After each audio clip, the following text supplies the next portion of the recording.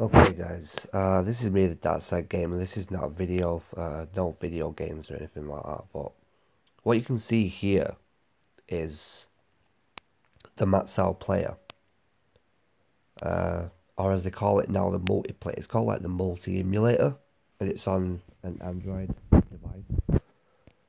Now, what's happened is, for some unknown reason, I just can't seem to figure out why. Just wait till this goes away.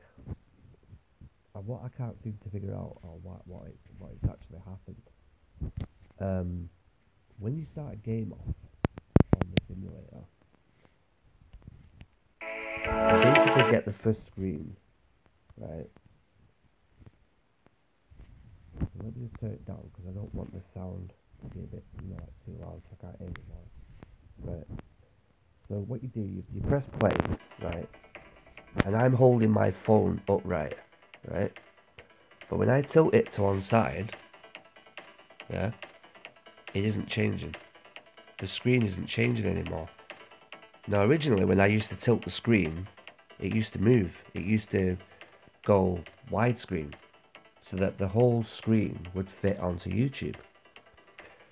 And basically, not just this app, but several other video game apps on Android have now stopped doing that.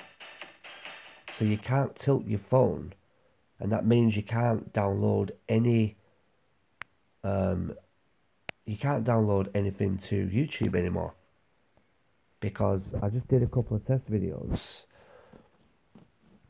and it doesn't work. It just, you can't see the gameplay. It's too small. So it basically means, guys, that all my retro games are now out the window. I can't do them. I can't do any of them. I can't do I can't do Donkey Kong Country. I can't do Silent Hill Origins. I don't think I can do Resident Evil 2 or Resident Evil 3 because both of them were on this system with the PS, on the PS1. Let me just check. Actually, I'll just check that. Check to confirm with you that I can't do it. Where's Resident Evil 3?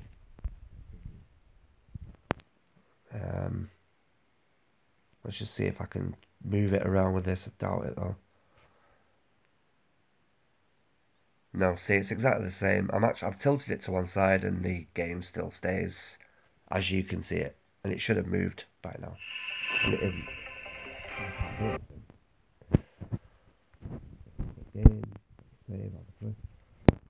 So yeah, basically it's pointless me streaming them now because the screen will be too small. It just, there's no quality to that, and it's just no quality. So it's pointless me doing them. So it basically means that now that the channel will be just reverting to PS4, Xbox, and Xbox 360 games for the duration.